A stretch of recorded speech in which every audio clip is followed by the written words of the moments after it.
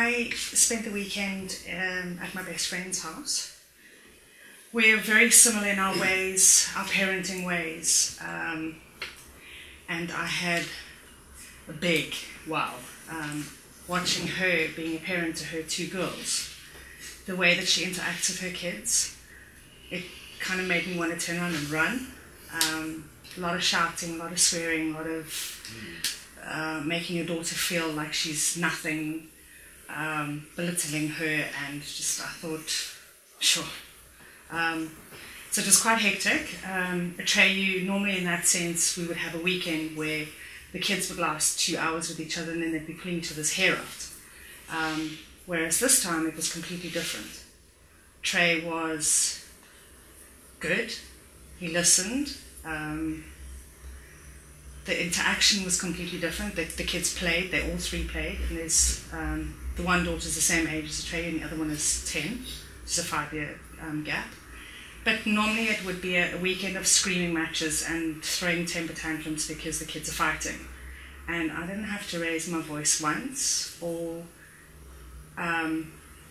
reprimand my son for anything, because if he needed to speak, I listened. And I found with her oldest daughter that all she wanted was for her mother to actually focus on her and listen.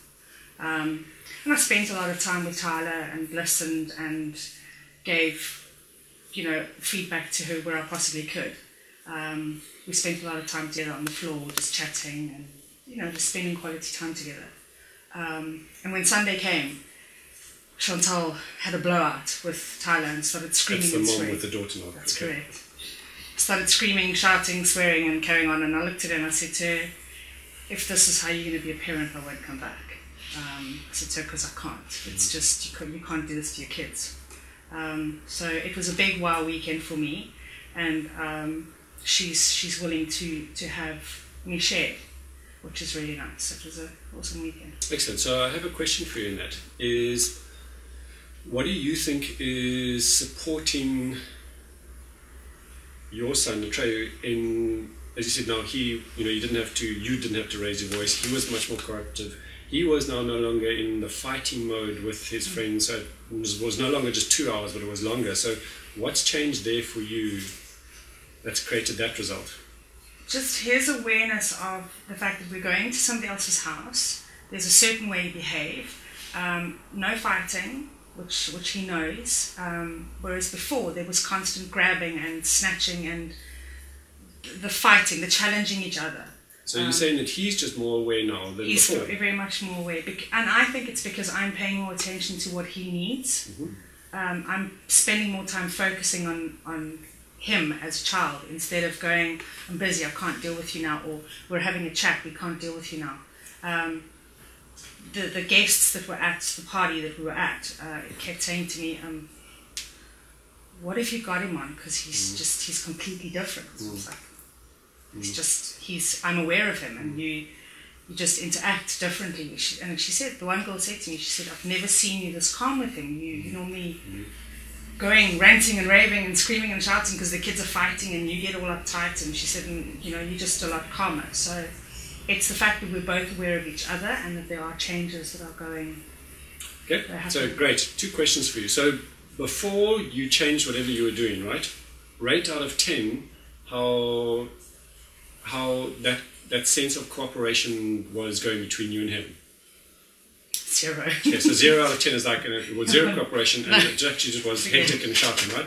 So where would you say that you and him are now at after you've done something different? I'd say we're at a 6. Okay, 6 out of 10. So it's a significant change, right? Big change, yeah. My next question to you is, so what would you advise to any parent who's also struggling at a 0 out of 10, getting cooperation and struggling with their child? What would you say is the key thing that parent should be focusing on that would open up the possibility of getting at least to a 6 out of 10 within a space of literally a couple of days? Be aware of what your child needs. Be aware of your child as a person and not treat them like they're nothing.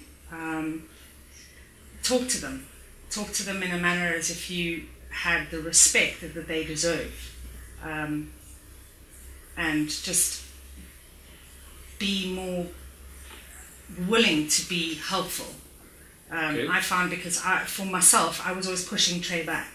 Chantal does the same thing. She pushes her daughter back, and her daughter's 10, and they obviously have a really large clash. A lot of conflict there. Yeah, their personalities clash completely. So it's from my point of view, watching them over the weekend, it's the fact that she doesn't listen. Her daughter comes and says something, and she goes ballistic. I'm busy, and just go away. So listen, pay attention to what they need. So there it sounds like that in previous situations, it's just what you need, and now you're saying, hang on, maybe he's got needs, let me listen to them. It doesn't necessarily mean you can meet them, right? But at least you're saying, I respect that you've got needs, and let me hear them, because I value that you've also got needs, right? Correct. Okay. Great.